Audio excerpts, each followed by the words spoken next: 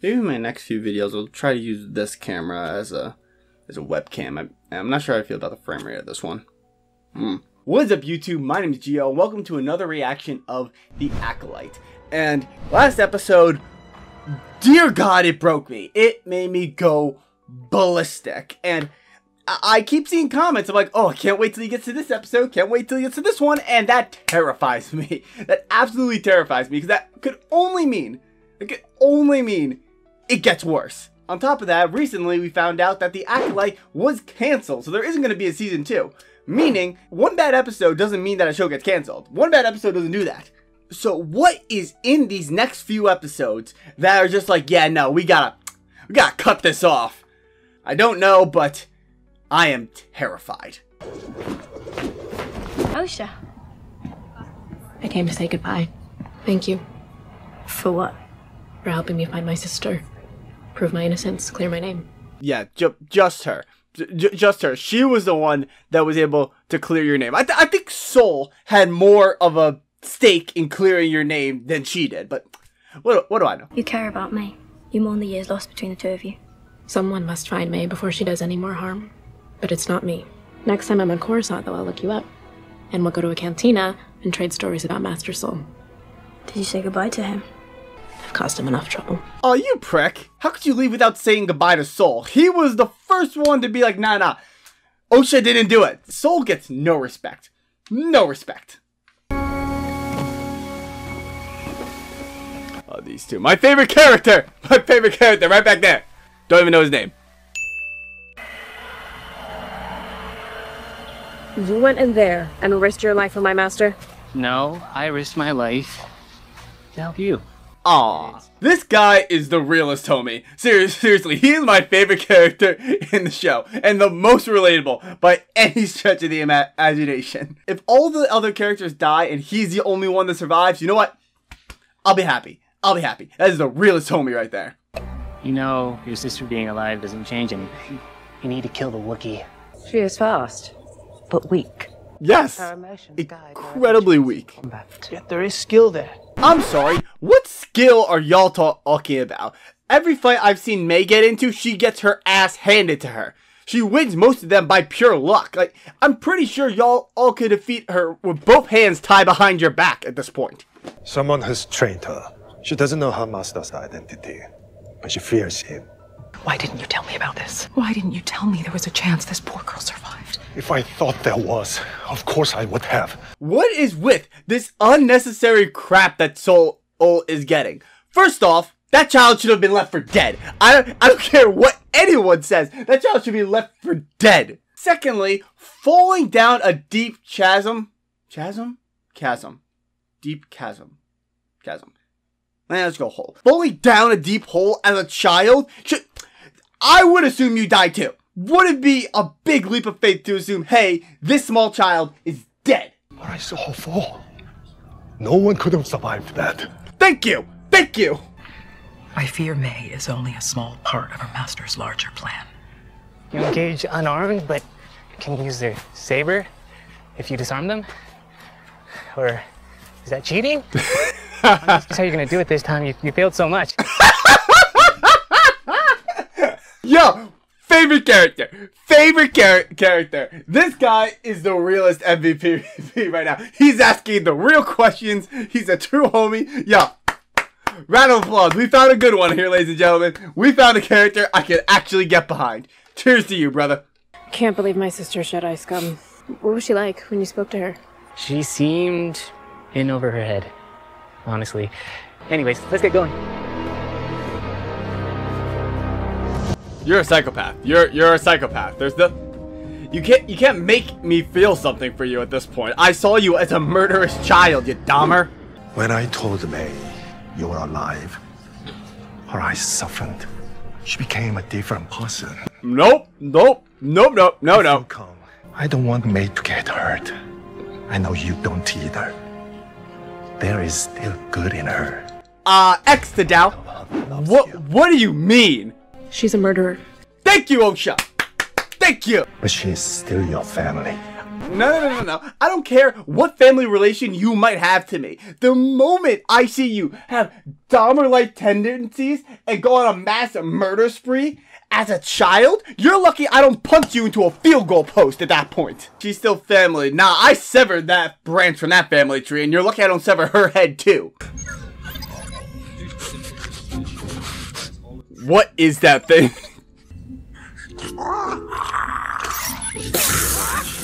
God, Pip, you can't be squirting people like this. There are others in the room. Have some dignity, would you? We're looking for a Wookiee. He's big and hairy. Yes. Amazing description. That is the equivalent of saying, I'm looking for a person. So they got 2 eyes and a nose. I'm also thinking right now, they have like 5 Jedis on that ship. There's a lot of Jedis there. How in God's name is May making out of this? I genuinely speaking, unless her master somehow comes, which, why would he come? But unless her master comes, then she doesn't stand a chance, right? So you barely take down 1 Jedi, let alone 5 of them. Not gonna lie, I'm pretty curious about how May is gonna get out of this one. It's probably gonna be some stupid back-ass way, but I'm curious. I'm curious nonetheless. You're gonna need to hand that blaster over. Well, it's mine now. Well, it's actually the property of the Jedi Order, so I'm afraid I'm going to have to insist that you hand it over. Yord, quit being a twat!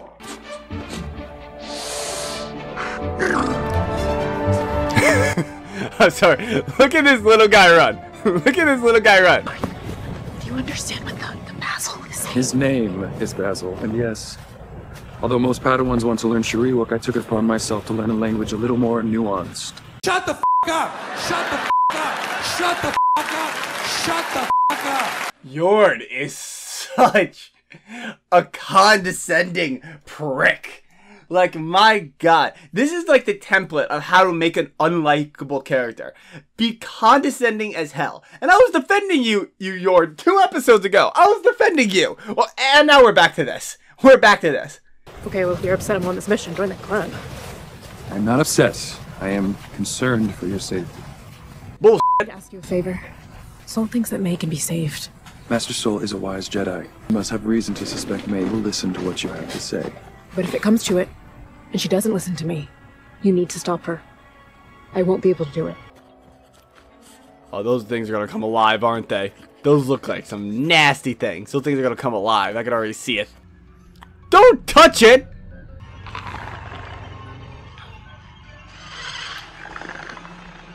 What in God's name is that? Swing, bada bada! It went straight for the saber. It's attracted to light. I was able to sense that creature, but I disturbed it. And now it's dead. Oh, boo who? I couldn't accept what I'd lost. How unfair it felt. The resentment that I felt for my sister, even though I missed her at the same time. We're not defined by what we lose. I cannot express how boring this is. Genuinely, I cannot express how boring this is. To put this in perspective, I normally pause a lot during these reactions, as you can probably tell. There's a lot of cutting around, a lot of pausing I end up doing these videos. I am 33 minutes into recording this. There is only 15 minutes left. By now, I should be like 45 minutes in, close to an hour in. This episode is so boring. It's just walking and walking and walking. And we don't learn anything new that we already don't know or can't at least put together in our heads. Like, we've had, what, like 2 meaningful conversations? Maybe it's... Oh my God, it's boring. No. You can't stop now. I have to fight a Wookiee after this trek. I'd like to rest for a minute. It's not a test. He calls it the final lesson. He says, your final lesson is when you teach yourself. You will kill a Jedi without a weapon. Attacking a defenseless person goes against everything the Jedi stands for. How do you kill someone like that? Unarmed. So basically what the final test is, from what I'm gathering, is pretty much... What? Actually, no, it doesn't make sense to me. I thought at first it's like, okay, prove like the hypocrisy of the Jedi for attacking someone unarmed. Actually, no, I think that's what it is. But she's carrying daggers with her regardless. Like,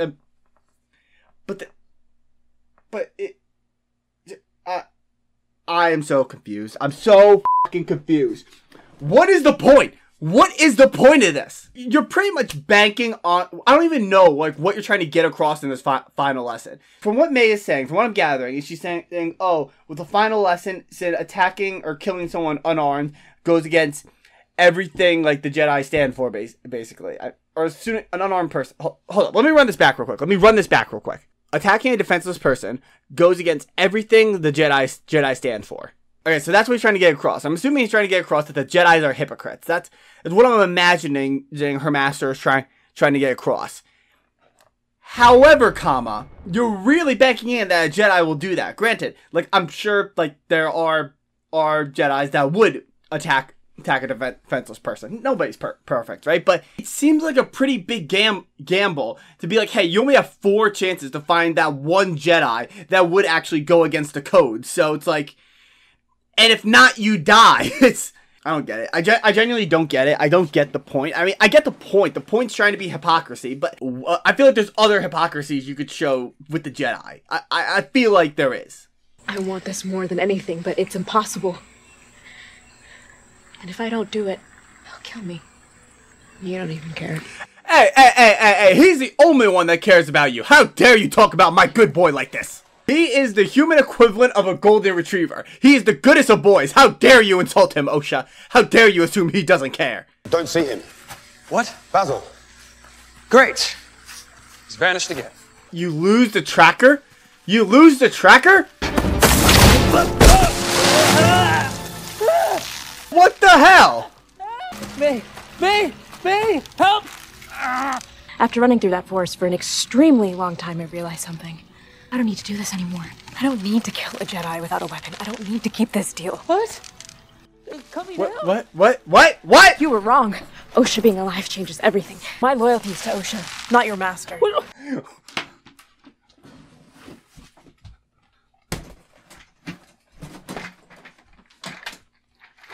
What? What is the point of this then? What the f*** is the point of this then? Oh my fucking God, you wasted my time, show! You wasted my f***ing time! Like, I get it. I get it, like, this seeing your sister alive, huge game changer. I get that. However, it was such a 180 flip that it's like, yeah, sure, like, what? Like, what? No build up, nothing. Just, yeah, you know what, I'm gonna switch sides real quick. What? And also, the way you treat this man is just horrific. It's just, this alone makes me hate you as a character. But then we include the psychopathic stuff you did as a child and the 2 others you have on your kill count, and it's like, I don't like you. I don't want you to succeed. I want you to be gone. Permanently. You were wrong. Osha being alive changes everything. My loyalty is to Osha, not your master. What I'm going to do is surrender myself to Kelnaka, and then turn myself into the Jedi. No, the Jedi will put you in prison. Not after I tell them who I know. He'll kill you. You'd have to find me first. I'll have to admit it. I did need you. I mean, it comes out of nowhere. It just comes out of nowhere. Like, no build up, nothing. Like, why didn't they have just like the majority of the episode, like, from May's perspective? So, like, we can see her start to slowly start to question things, maybe think about more about Osha, and then her guide is and then Quimir, I think is what his name is. He'll keep trying to push her like in the right direction to where it's like no, like we have to continue doing this. We have to do this for the master, and we get to see more and more of the cracks like throughout the episode until finally like she sits down and then maybe she meditates for like the first time in like a while or something, or like meditates like a Jedi or something, and then finally it's like, you know what, my loyalties aren't to this master, it's to Osha. Or at least something to give us a better transition from A to B, rather than going from A to Z. Like, what the fuck, show? Build something up. Seriously, I beg of you. And here I am thinking I'm going to have to turn this into a double episode showcase where I watch two episodes in the same video. Here I am thinking that, meanwhile, this show just threw the biggest, not even a curveball, a freaking slider at this point for no good reason. Genuinely no good reason with no build-up whatsoever. It's ridiculous. Where's Basil? I don't know, Padawan. How do you lose the tracker? You're going to face your past. Both of us will. Once we get May safely to the ship, I'll explain everything. I promise. Wait a minute. Wait a fuck. What do you mean by that? What are you hiding? Because it seems very cut and dry. Everything seems very cut and dry from what this show has shown us. Anything you're about to say that's about to throw a wrench into anything we've seen previous is going to come out of nowhere. Come out of nowhere, no build-up, no nothing. This is the theme of the show. No build-up. It's just like, okay, we're just gonna do a quick 90-degree change into everything. And for the record, yes, I'm committing to keeping the chair over there. I'm done with this. Hey, little buddy.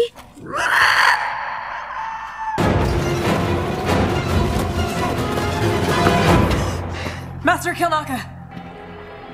Is he already dead? What? Oh my god.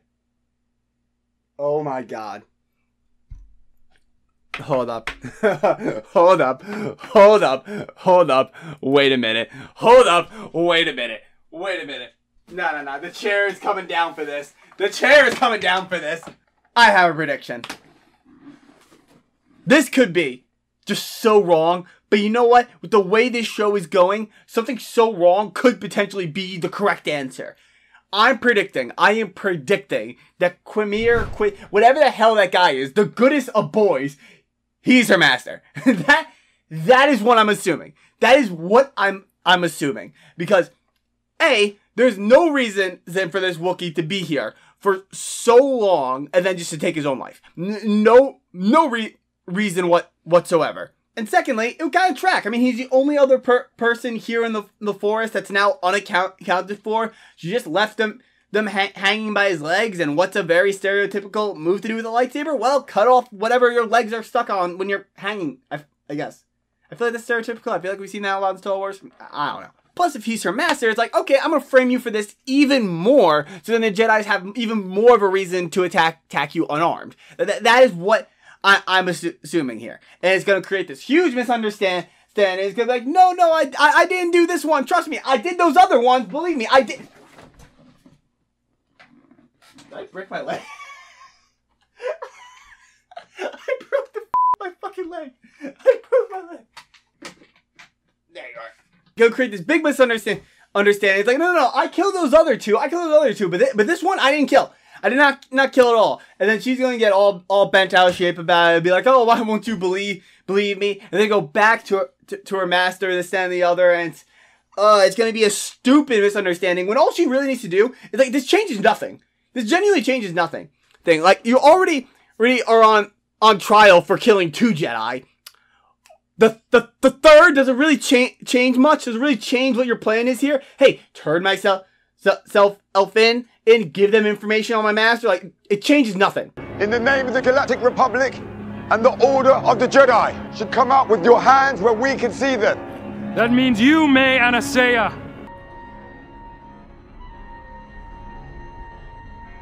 Sure, don't warn her, don't say anything. Oh, it's him! Oh, hello. It is. It's Quamir. I'm telling you.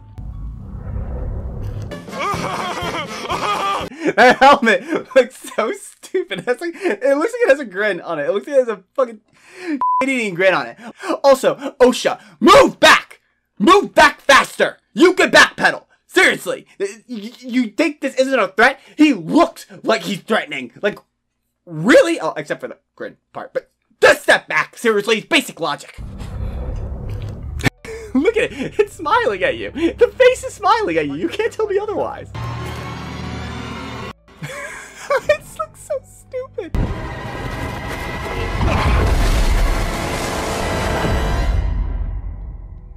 Oh boy, so that's how we're ending this. You know what? Cool. So that was episode 5 of The Acolyte, and that was a thing.